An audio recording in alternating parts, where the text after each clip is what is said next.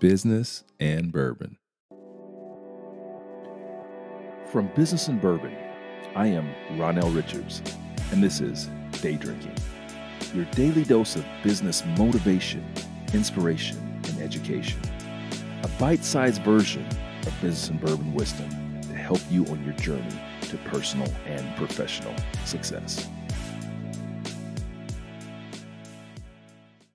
A lot of entrepreneurs ask me, what model should I get involved in? Should I start a franchise or start a business from scratch? That's a great question. First thing you want to do is do a risk assessment. You want to understand, hey, what level of risk am I willing to accept? You know, the beauty of a franchise is they have a vetted out model that's ready to go. It's a recipe you just have to follow to have success. Now, the trade-off for that is you're going to have to pay them a little bit. You're going to have to pay them a percentage of your profits for that recipe. So your chance of hitting it big is kind of slim. It's a good way to replace a corporate job and create a job for yourself, but you're not going to typically get rich off of a franchise unless you have multiple franchises. Now the flip side is creating a business from scratch. That absolutely has the highest upside. You've got no one else to pay, but you take on all the risk.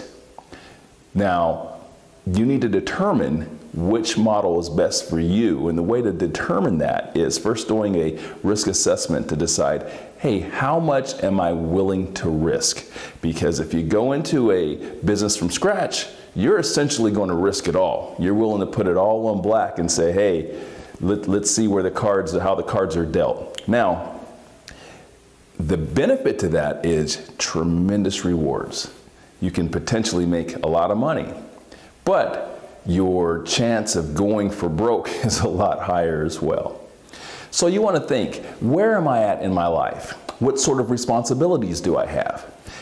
What I've found is that the lower the amount of responsibilities that you have, say you're early on in your career or you're an empty nester, the less that you have to lose, essentially. So the less that you have to lose, the better your chance at potentially being successful in a business where you're going all in as opposed to a franchise. Franchise is a little more measured approach. So the first thing you want to do is look at your life and find out which model best suits your lifestyle and your future goals.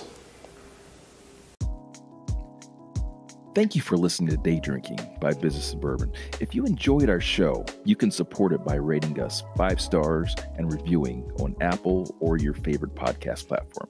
Hey, I'd also like to invite you to join our movement to combat entrepreneur porn. You can do that by signing up for a free membership on the Business and Bourbon Network. You'll have access to exclusive content and forums where you can collaborate and uncover new business opportunities, jobs, investors, and further your business education. You can sign up at businessandbourbon.net. Again, that's businessandbourbon.net. Thank you for listening, and remember, your success is based on the little things you do each day, not the massive actions. Go out and execute the little things with discipline and consistency, and you'll be a winner in life and business.